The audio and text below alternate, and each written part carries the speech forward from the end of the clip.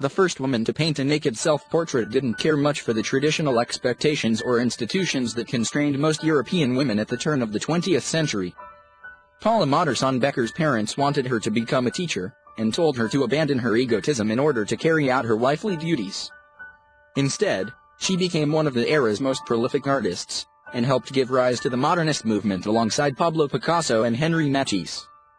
On what would have been Paula Modersohn-Becker's 142nd birthday, Google is celebrating the underappreciated German artist with the doodle.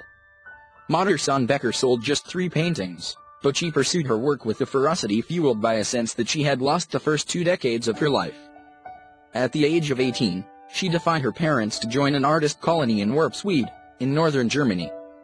There, she met her future husband, the older, respected artist Otto Modersohn. Eager to learn more about modern art, Modersohn-Becker soon after moved to Paris, and encouraged Modersohn to join her.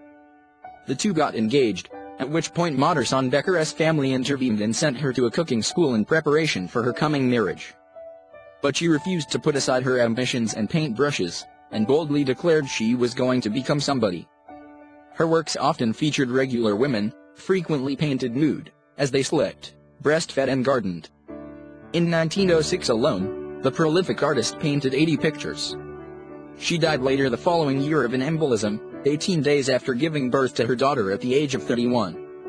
The literal fruits of Modersohn-Becker's labor, she painted pumpkins, cherries, and lemons, were commemorated by her friend.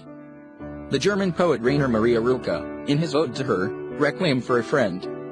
Google's doodle for Modersohn-Becker was created by Golden Cosmos, a Berlin-based art duo. The illustration feeder,